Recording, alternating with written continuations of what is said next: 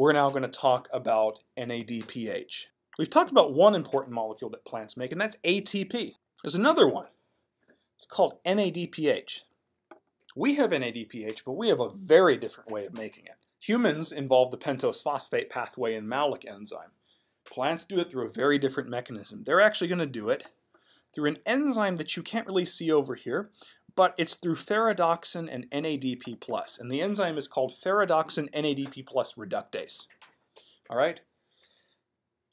Then the actual mechanism of this is less important, but suffice it to say, electrons are going to be transferred from ferredoxin one at a time, and then they're ultimately going to both go onto NADP+, and you're going to get NADPH. All right? It turns out that this electron acceptor, NADP+, is the final electron acceptor in photosynthesis. All right? This brings up an interesting point, all right, between photosynthesis and cellular respiration, which is what you talked about in the mitochondria. You have often heard, and probably more in general biology, that photosynthesis is the reverse of cell respiration. Now, look at this picture. Is it really the exact opposite? If it were the exact opposite, then you would literally see just the reverse reactions.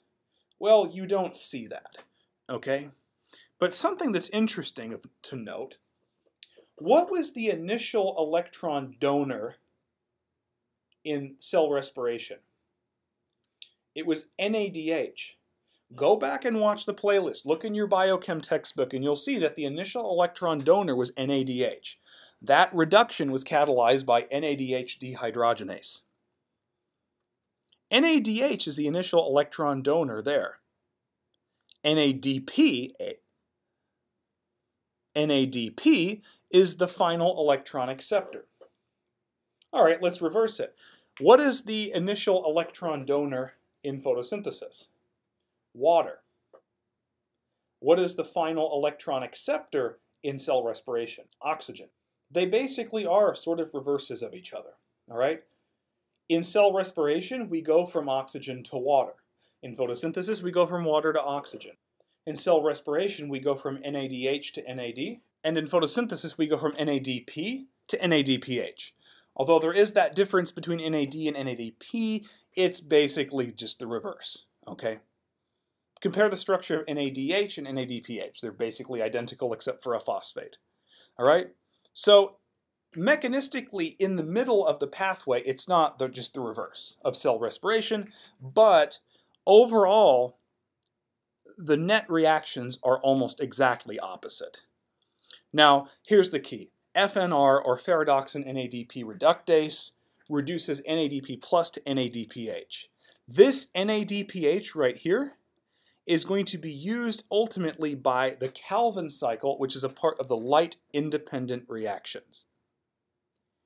And I'm going to end with this slide right here. We saw in another video that ATP is produced through ATP synthase through photophosphorylation. That fuels the Calvin cycle.